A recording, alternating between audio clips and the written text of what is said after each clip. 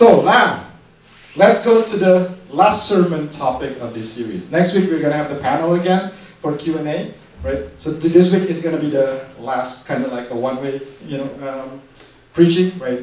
And today we're going to talk about sex. Okay. But exactly 2 years ago, I looked at my notes, February 18th, 2018. So that was actually the time when we actually have a sermon about sex. I don't know, I was looking at it was like February 18th. Oh, really? Exactly 2 years ago, right? And from there and more we can see that we live in this hypersexualized culture. I don't know if you realize that.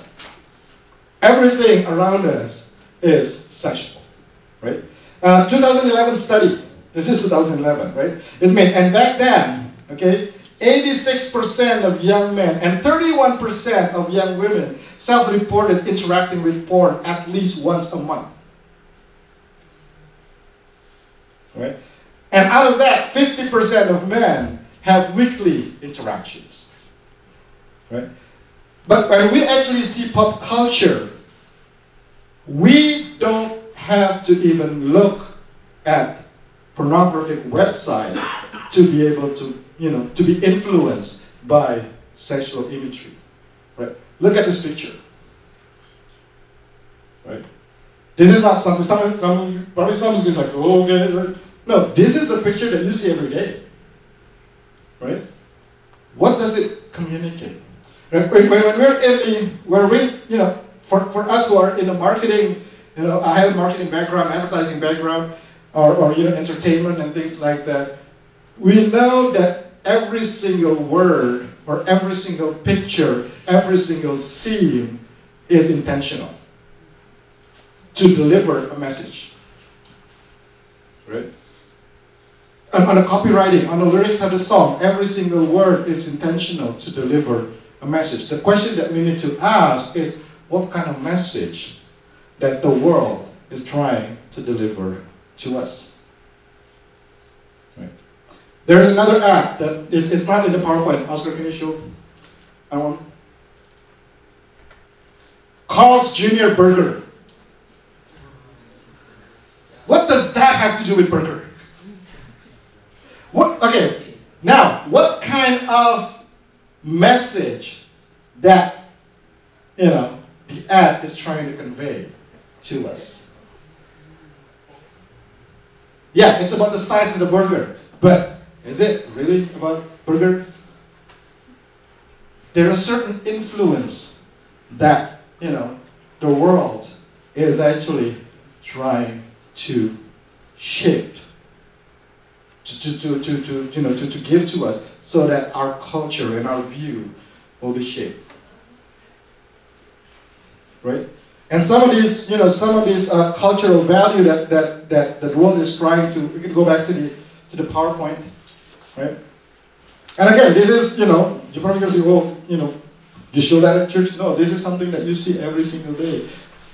You go to the grocery store when you actually line up in the cashier and you look at the magazines, right?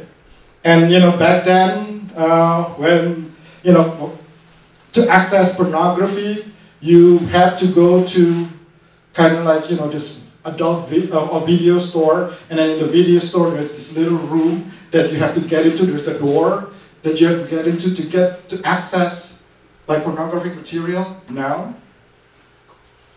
we don't even have to go anywhere. Right? So it's getting worse and worse, and we need to pay attention of what is the world is trying to tell us. What kind of message, right? One of the message that that they try to tell us is that you need to be sexually appealing to have value. Sex appeal is your identity. Your identity depends on the sex appeal, on how good you are in attracting a mate. And many of us, sometimes believe in that.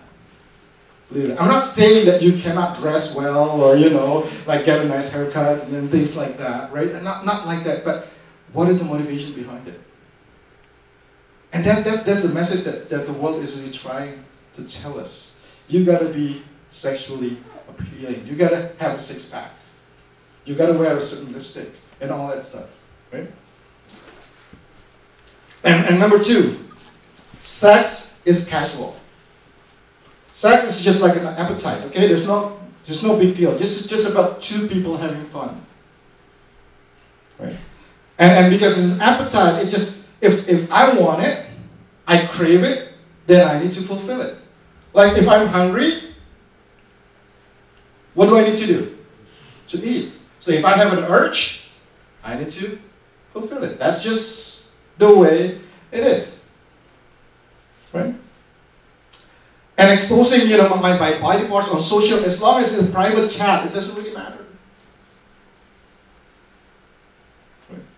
But when you actually put yourself on the web, there's no such thing as private anymore. Right? But again, it is casual, so it's not a big deal. It's not a big deal, right? But then number three, people say, well, sex is essential. Sex is a necessity. So how can sex be casual, but at the same time, it's essential? It's no big deal, but it is a big deal. That kind of mixed message that that the world is trying to tell us. Right? If you're not doing it, it's odd.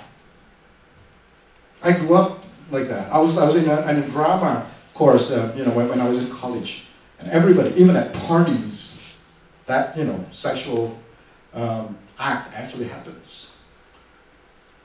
I'm so glad that God actually, protected me from that. But back then, when I was young, I was just like, oh God, why do I have to go home? That was fun.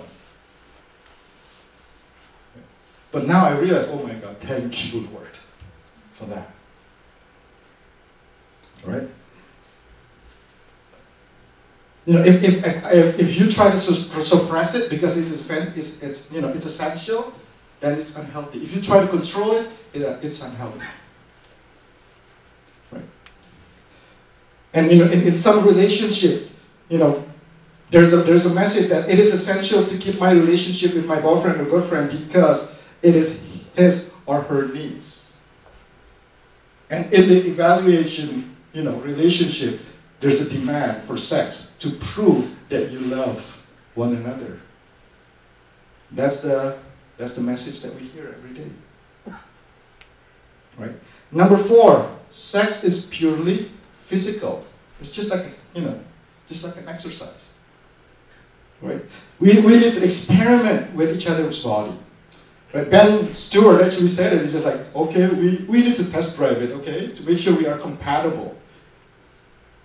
No, if you're a man and you're a woman, you're going to be compatible. You know that, right? It's no big deal. It's just sex. That's the world that's what the message that the world actually give us. And like it or not, this message has shifted our view of sex.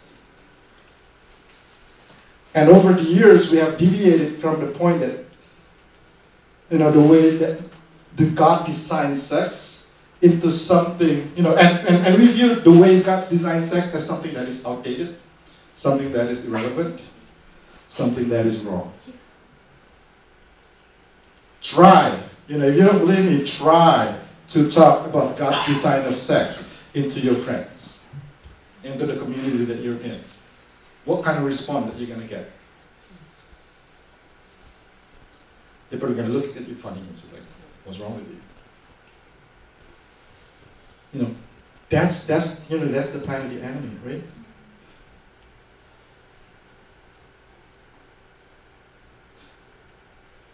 And this is not a new issue. Okay? If you look hundreds of years ago, let's open up 1 Thessalonians 4, verse 3 to 8.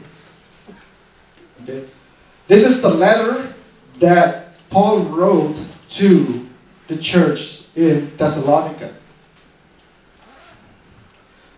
So there's a body of believers in Thessalonica, and Thessalonica was under Roman Empire. And in the Roman Empire, a term like sexual purity and chastity is foreign.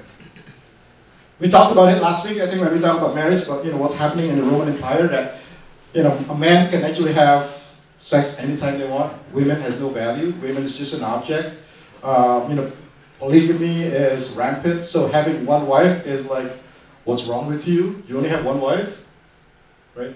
That kind of environment, and these are the society that the believers, the Christian believers back then faced every single day, right? So if you look at what we face every single day and what they face every single day, this is not something new. It's probably getting worse because back then, there's an effort needed. Now there's no effort in terms of pornography and everything, right? But it's not a new problem, right? So, 1 Thessalonians 1, 2, and 3, Paul talks about, greetings, about what he's planning to do, and introducing Timothy to the church of Thessalonians. And verse 4 is actually the first thing that he talks about, instructions, a warning.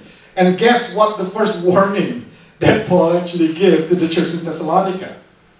Verse 3, for this is the will of God, that you be sanctified, separated, this is from Amplified version, separated and set apart from sin, that you abstain and back away from sexual immorality. And the word sexual immorality here is actually derived from a Greek word called porneia. And porneia is where the word porn actually came in. So porn is, it's not just about images or things like that. Porn is really an act or a move towards diverting and distorting sex from the way God intended into what we want it to be. That's porneia, right? So what does it say? To abstain and back away from immorality. That each of you know how to control his own body in holiness and honor, being available for God's purpose and separated from things profane. Right?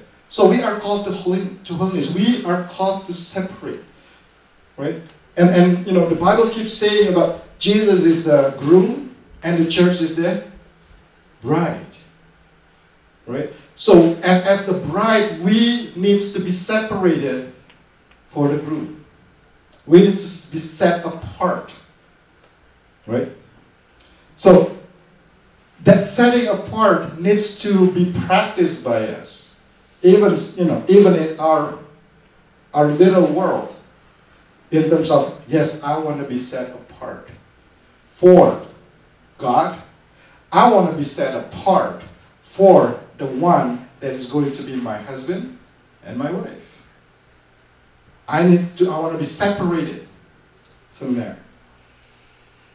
Right? Next verse. Not to be used in lustful passion like the Gentiles who do not know God and are ignorant of his will. Right? So these are the people who doesn't know God, but then there are people who knows God but ignorant of his will. Right? And that in matters of sexual misconduct, no man shall transgress the defraud of his brother, and in some translations as his brother and sister, because the Lord is the avenger in all these things, just as we have told you before and solemnly warned you. Next. Oh, okay, so let's go back. Yeah, that's it, right? So that's a warning that God actually gives. That's actually the first warning. Why? Because God knows that humanity, we are prone to give in to this issue. This is like a hard issue that we have to face every single day, right? But the questions, again, okay, next slide. The questions that I ask, right, is that why does God care so much about sex? And there's like a few other verses that actually God gives warning about sexual immorality. Why does God care so much about sex? If sex is casual, if sex is, just like an appetite, why does God care so much? And on the other hand, why does the enemy try so hard to distort our view of sex? So there's something there, right? Does that make sense?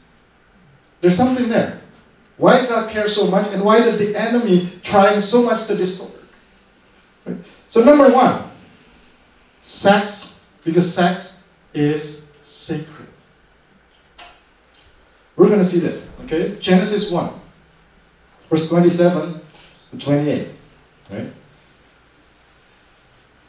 And can we read this together? 1, 2, 3. So God created mankind in his own image.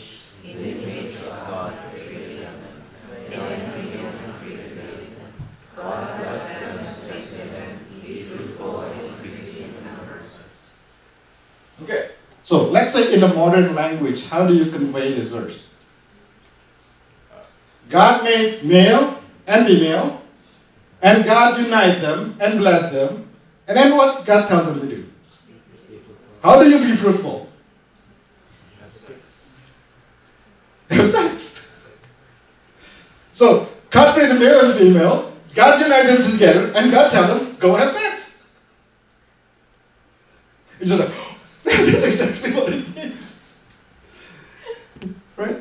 So, sex is God's idea. Right? Sex is God's idea. Right? You know, go make babies. That's what I want you to do. Once I unite you, go make babies. Right? As part of God's grand design for humanity. Because, you know, that's how God actually invited us into this process called procreation.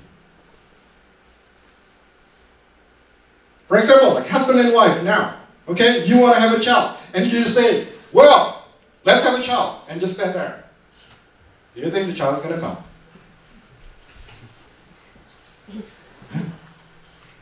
Right?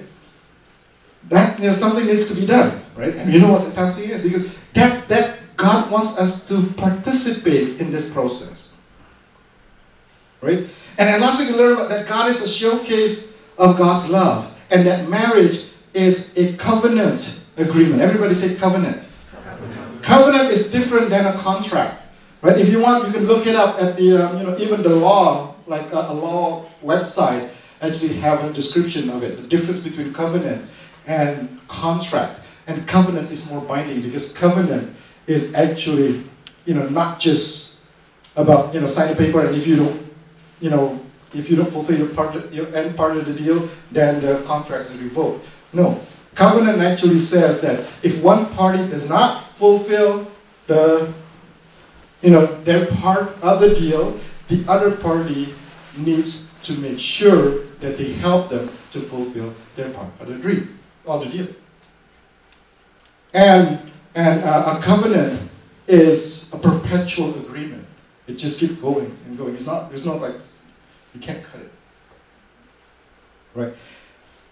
And when I was a kid, I like to watch Western movies. Some of you like to watch like Western movies, cowboys, Indian, you know, the First Nations and blah blah blah blah. Back then they called it cowboys, Indians. Now they can't call that anymore, right?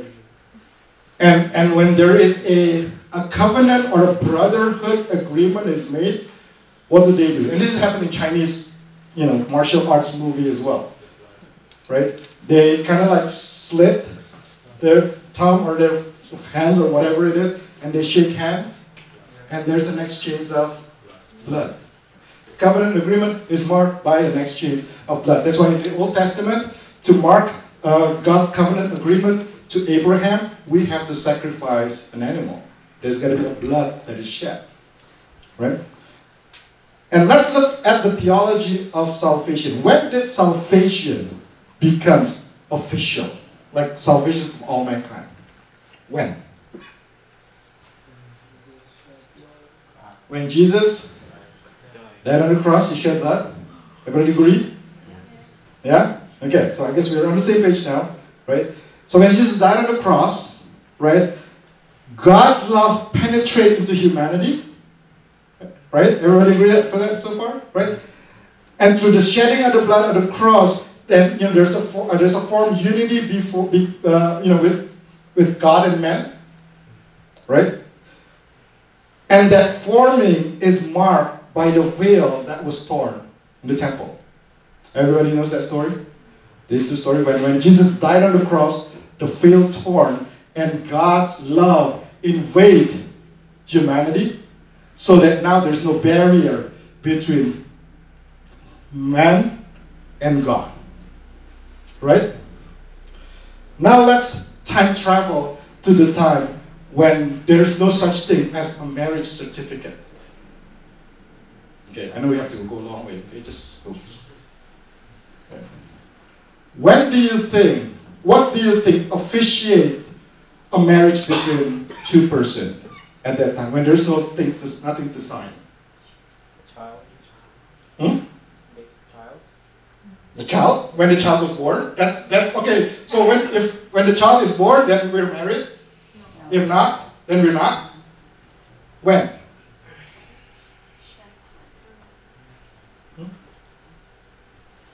Before, we have to sign everything. If you watch like an old martial arts movie, you probably seen it.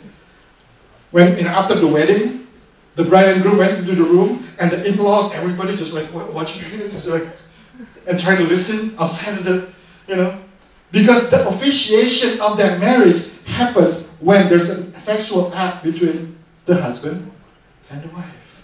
That's when it says, okay, now you are husband and wife. And on the in-law says, yeah, they're husband and wife. Right?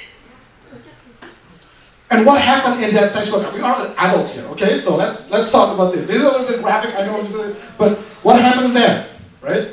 The groom penetrates into the bride. Right? Marked by a veil that was broken.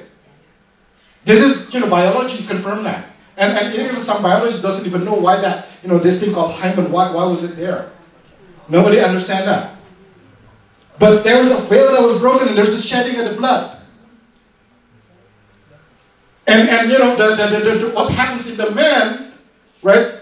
For them to be able to do it, there's also a process in the blood system that enables him to do it. So there's an exchange of the blood with a veil torn. Can you see the correlations? When I was like this, okay. Whoa. And that was sex was created for. To show us that. Right? And what happened after that? What happened after salvation? God tells us to make disciples. Correct? What happened after somebody's get married and have a sexual act? They will have disciples. This little... okay, that's your disciples. Baby Christians, children Christians, teenagers Christians, adult Christians, and then they're off to make their own disciples. You see the process of that? The similarity? Isn't that amazing? Right? And that's why, sex is sacred. And this can only be understood by those who experience the work of the salvation. It's just like, for you, you understand, whoa, that is true. That is true that, that's God has created, God is who creates human being, create this process to show us what does it mean, what salvation actually means. It's a showcase of that. And husband and wife relationship is a showcase of God and man relationship right after salvation. That there's no openness. Remember last week we talked about when Adam, Eve, and they're naked and there's no shame. Right? And what does the enemy try to do? To distort this. Because now it becomes casual, it becomes no big deal, then salvation is no big deal. The work that Jesus did on the cross is no big deal. Right? Number 2, sex deepens relationship. And sex is not just about making babies, okay? Right? In a marriage relationship, you don't just have sex to make babies and after that, okay, we're done. No. Because there's an element of a relationship deepening in sexual act, right? A husband and wife relationship. Proverbs 5, okay? This is your Bible speaking. May your fountain be blessed, and may you rejoice in the wives of your youth, your loving daughter, your graceful deer. May her breast satisfy you always, and may you ever be intoxicated with her love. It's just like, woo, that's the Bible. Okay, this is about men desiring, quote unquote, a sexual relationship with the wife. And you say, okay, well, that's meant to women, right? Read Song of Solomon's. Maybe next time we do a series on that. It goes both ways. There's a desire for both to have sexual intimacy. Right? Because sexual intimacy, deepens relationship. Right? Why is that? An anthropologist called Helen Fisher. She was actually featured in TED Talk as well. She mentioned that when a sexual act is committed, it fires dopamine and oxytocin. Right? Actually, if you want to complete things, there's a dopamine, serotonin, and oxytocin, and neuro something, right? But these two are the major things, right? Dopamine and oxytocin, right? What is dopamine? Anybody a chemical savvy here? What's dopamine? It's a chemical reaction you get that deals with the reward system, right? Reward system? Yeah. Anyone else? Reward system, they call it the pleasure hormone, the happy hormone. Dopamine and oxytocin. It's like when you're craving for bubble tea and then you go to cocoa and you sip it and just like dopamine is just like shoo! That's dopamine. Right? That's just a happy hormone. It is a pleasure hormone. Right? And with that pleasure hormone, you will seek it again and again. Right? How many of you like bubble tea? Why are you going back to bubble tea? Because bubble tea makes you happy, right? And because the dopamine tells you when you sip bubble tea, oh, it makes me happy. So, a week later when you want to be happy, you go for bubble tea again. Right? So, that's dopamine. Okay, oxytocin. Right? Oxytocin is called a love hormone. Right? It gives you a sense of bonding. Oxytocin is actually released when a baby was breastfed. And that creates a bonding to the mom. Right? So when a sexual act is committed, oxytocin is also released, and that creates a sexual bond. And even anthropologist Helen Fisher, like a secular scientist, they said there's no such thing as casual sex. Because when you have sex, dopamine and oxytocin is at play, and you become bonded. It can actually give you an impression, that you actually love that person. And because of this, when sexual act is committed in the season of evaluation, it's going to complicate things. Because now you feel that you are bound with that person. And you can't have an objective evaluation of what's going on about your relationship. And this is science, proven, right? So because of that bond, you want to do it over and over again. And because of that, it forms what we call a soul tie. Everybody say soul ties. Right? So when a marriage, is so here's what marriage was designed for, right? In the evaluation, you're kind of like, trying to tie your way of thinking, your mind. First, your spirit needs to be tied. You got to have the same conviction. So there's a spirit tie. And there's this mind tie, right? And there is the body ties when actually a sexual act is committed, right? But if you fast track it, then that basically that whole thing is kind of like called a soul tie. But if you fast track it, you're actually creating that soul tie. Before you actually make a commitment to say that, hey, I'm going to stay in this for the rest of my life. I'm going to fight for this for, till eternity. But the soul tie is already created, and it's hard. And it hurts when, when things happen. But 1 Corinthians 6:16 says this, do you not know that he who unites himself with a prostitute is one with her in the body? For it is said, the two will become one flesh. So you're basically creating a soul tie with the prostitute. Right? And when you practice this often enough, then you will create a default in your mind that, the answer for my happiness or the way I need to solve my problem is through sex. Or, the bonding actually not only to other human, but it can actually be to other things as well. That's where porn comes into the picture. When guys was, research, okay, why they actually watch porn or when they ended up watching porn. There are three things. Is when they're stressed out, when they're lonely, and when they're bored. When they're stressed out, when they're lonely, and when they're bored. What does it tell you? They tell you they need pleasure, they need happiness. Right? I'm stressed out, I need a way out, I need to be happy. I'm bored, I need to find something pleasurable to do. When I'm lonely, I need, a pleasure of company.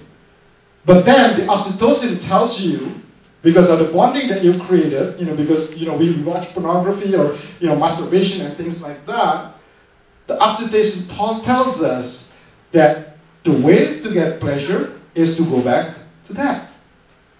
That's why it's very hard for a guy to get out of this pornography. Why? Because by default, we have set ourselves, every time we need pleasure, we need to go back there. And the moment you try, I want to get there, I want to be clean, I want to be clean, I want to be clean, and then, you feel something, well, the only way I can be happy and I can be fulfilled and everything is to go back there. You end up going back there, and then you feel, bad about it, you cry, and you probably curse yourself and things like that. You try to go back to go out, and then the camera came back again. Back and forth, back and forth, back and forth. It's because of that. The dopamine and the oxytocin that actually works in you. There's a story that, maybe I shared it before, but when I was in Indonesia, I had a chance to work with some of the street kids. And there's a 13-year-old girl that actually was taken from the street, brought to a friend of mine's rehab center because she lives on the street. And what happened on the street was that she was the messenger from one gang on the other side of the street, and then another gang on the other side of the street. If you're in Jakarta, and you know a place called Pasar Senen, that's where it was. There's a bridge that connected two sides, and the two sides was owned by different gangs, right? And she is the messenger that delivers message. And every time she delivers message to the other side, she will be sodomized. And then that gang sends her for another message to the other side, and guess what happened? The same thing happens all the time. So she was taken from the street, brought into a rehab. Right? What do you think? That's good, right? Now she can actually heal. 2 days. When they wake up in the morning, they found out that she was gone. So they were looking all over for her in the compound. It was a pretty large compound. They couldn't find her. And then they went back to Pasar Senen. And guess where she is? She was back there. We think that, she felt tortured and everything. No, because the default system, her default system is to go back to there because that feeds into her pleasure and her happiness. It is so hard to actually bring her back to the temple. She ended up keep running away. It's not just one time, but a couple of times she kept running away.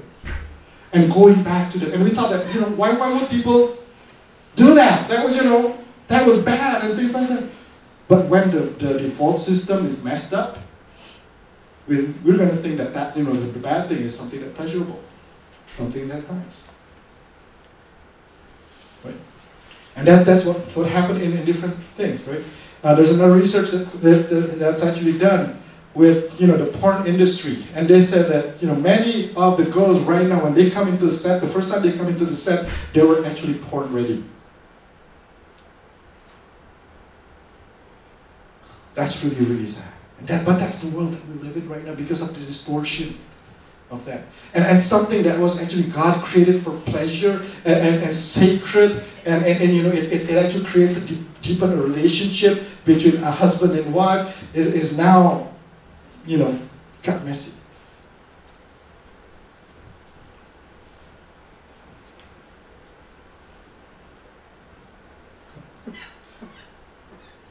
And after looking at this, I hope you understand that question that we had before. Why does God care so much about sex? And why does the devil try so hard to distort it? Again, God never against sex. Sex is God's idea. What God hates is the distortion of it. Right? And sex is like, it's something sacred, something beautiful. It's like fire. Fire can be beautiful. It's useful. But if you're taking it out of context, it damages you. Same thing, food. Food is good for your body. Right? But if you eat barbecue pork all the time and you eat like, bubble tea every single day of your life, it's going to damage your body. Right? Does somebody feel something? Right? It's going to damage your body. Right? So that's what it is. It's something sacred. It's something that we need to really, look into and really maintain. But the devil is trying to distort it. Right? So most of you are single, and now, some of you probably in an evaluation process, and now, and some of you will go into this evaluation process. I just want to encourage you to seriously and intentionally pursue holiness and purity. Right? Ben Stewart says, build character, because that character will go into the bedroom. The sexual satisfaction is not just when the act, but the emotional ties and everything that will give you, the maximum satisfaction of what it was intended to be. And then you can maintain the triangle. Remember the triangle that we showed you? That happens in sex too. God, husband, and wife. It's a sacred thing. It strengthened you, right? And I just got a chance to actually look a little bit about, worship. When we actually worship God, the hormone that was released is actually serotonin and, some the dopamine as well, like a happy hormone. So that's why when we worship, we feel, we feel pleasure, we feel happy. When we actually connect with God, and there's a bonding between us and God suddenly feels real. How many of you experienced that in worship? That, you feel like you feel relieved. And there's a bonding. It's just like, God, you are so real. I can call you Daddy. There's the bonding. Right? And that's what it was designed for. It's a bonding with God, it's bonding with each other. Right? So now, how do we do that? How do we maintain, purity and holiness? Right? Number one, we must build a strong external boundaries, something that I call the heart out. Okay? Build a strong wall. Not Donald Trump wall. Okay? Maintain self-control. Right? Build accountability friendship. So on your relationship with the outside, even with your your boyfriend or your girlfriend, build a wall. When it comes to sexual interaction, okay? You can talk, of course, but when it comes into sexual interaction, you gotta be hard. You gotta be hard. If your partner tells you, no, why are you so hard about it? Well, that's part of the evaluation process that you need to take up. Right? You gotta be hard. and build an accountability or friendship or network to watch over you, and be willing to receive corrections and warning. For some people, that's involved, having a buddy, a really close buddy, and every time, that person go out with a girlfriend and says, hey, can you check on me maybe about an hour or so? So the other, about an hour, the buddy called, hey, where are you? Oh, I'm at the mall. Okay, good, see ya. Right? Barrett Stewart actually gave, some of the examples that says, like, tell your buddy when you leave the house and when you're actually dropping her off. Because a lot of things happens in the car when you drop them off. Right? So be hard on that, right? Avoid being alone, just the two of you in private. Okay? Never underestimate your power to resist temptation. And I can say that from experience. Every time I tell myself, I'm strong enough for this, and that's the time when I fall. You are not strong enough for that. Because, why? Because that's so powerful. Right? I'm strong enough to handle pornography, so 5 minutes. Okay, I'm just going to give 5 minutes. The next thing you know, an hour later, you're still there. Why? Because of the dopamine and oxytocin and everything like that. The moment you said, this is just a one time, I'm going to walk out of here and not touch it again. And the next, like the next week or the next day or even, you end up going back there. Why? Because of the dopamine. It's a normal anatomy. And so don't play around with that. That's the way you're wired. And you ask, like, why God wants me, wired us like that? That's not our fault then, that's God's fault. No, because God wants you to have a really great, relationship with your husband and wife. So that, your relationship can be a showcase of God's love. That's why God has given you that system. But we are responsible to guard that system. Right? So be hard on the outside. Hard out. And the next thing that you need to do is to know that you are deeply loved. Be soft to the inside. Be soft to kind of like to your heart and says, you know what? God loves me.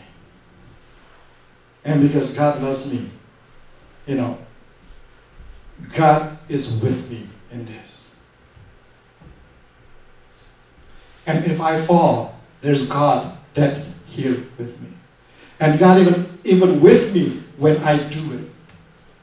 Because God's presence, the moment you receive Christ and God lives in you, where do you think God is? Everywhere you go. Even when you click pornography, God is there. Right? Be soft internally. Know that you are redeemed and you're forgiven. Because if you live in condemnation, then you start looking into pleasure and bonding, you're going to keep going back there. The moment you need to, you can actually stay away from that when you actually experience pleasure and bonding with God. Because that hole needs to be filled. That's a real thing. There's a hole in each of us that needs to be filled. The hole of pleasure and bonding. And when we're single, we need to get that from God. And that's why practicing it, even when you say, Daddy, I'm not gonna have any girlfriends maybe, in 10 years or so. Practice it now to get that hole fulfilled by God. And when we get this backward, it will create more damage. Okay? Backwards meaning you're soft out, you don't do any barriers, and you're just like, yeah, it's okay. Once in a while, it's okay. But then you become hard on yourself. Every time, when you did something wrong, you start condemning yourself. It's just like, oh, I'm irredeemable. I'm so bad. This is me. I'm an addicted. I'm an addict. And things like that. You just become hard on yourself. And then slowly you're going to start walking away from God. So don't get it backwards. Okay? Everybody say, hard out, soft in. Hard out, soft in. All right? So that's it. Be hard on the external. But then when it comes to you and your relationship with God and kind of like, looking at yourself, This is not being, meaning that you can't be hard on yourself in terms of, like getting a standard. No. This is about, knowing your identity, where is your identity is. Right? So sex is God's idea, and He has the best plan for it. And what He hates is not sex. Because if He does, then there won't be any Genesis 1. The moment God created man and woman, the moment God put them together, remember what God says? Go have sex. So that's literally His idea. But then when the enemy distorted, then it becomes damaging. And it's damaging us. Not only us, it's damaging the relationship between us and husband and wife. It damaged the children. It damaged the children's children, because the example that you see is not really, according to God's plan. Right? And it damaged society, because if you have a wrong worldview, you get into business, you get into entertainment, you get into things, and that's how you're going to portray. As long as it makes money, I don't care about values. And we deal with a lot of issues like that, with human trafficking, child pornography, pedophile, and everything, right? And we try to actually handle the symptom of it, but if we don't go back to the value and fix the value, those symptoms are going to keep going, and it's going to get even worse. Right? So the real answer, if you want to, if we care so much about human trafficking and things like that, the real fight is actually get on our knees and pray, right? Fight it in the spiritual realm and start, making disciples, so that the people around us will have a change of value. Because when there's no demand, there's no supply. When there's demand, there's always supply. Okay. So, I don't know where you're at right now. Okay? Maybe some of you made a mistake in the past. You look at your life and just, yeah, you know what? I messed things up in the past, or I did something wrong. But I want you to know this, okay? God loves you, and God's redemption is here for you. And His forgiveness is for you. And it's never too late to repent and to go back. Just want to invite the worship team to come forward. I know a couple, Tandita and I know them. Before they know Christ, they had like a really, sexual relationship. And they even lived together. But when they know about these truths, they said, we want to repent. So they make a decision of maintaining holiness and purity from that day on. And what happened after that, when they get married, there's kind of like, a revival happen, with some of their friends. They experience Christ's love there. And now their life is so blessed. They have like beautiful marriage. They even mentor couples right now. Why? Because they make a decision to say, yes, we did a lot of bad things in the past. But this is it. This is the time for me to go to God's original design and start walking towards it. Was it easy? It wasn't. And they start having an accountability partner. They talk to the pastor and say, hey, can you watch over us?